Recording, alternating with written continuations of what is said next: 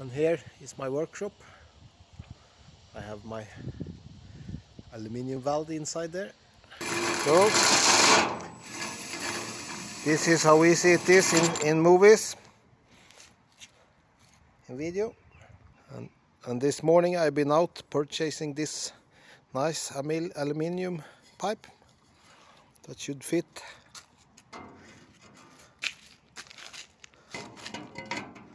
Like this. And it will be like this. So now you can see I take this out. See this bracket here? It's no good. No good. So now I'm gonna put aluminium pipe here out, and on the other side it will be the same and made for my Coan filter. And then we will see if it runs any better. I will do a dyno again also. We'll see if it noticed anything. Now I made this one.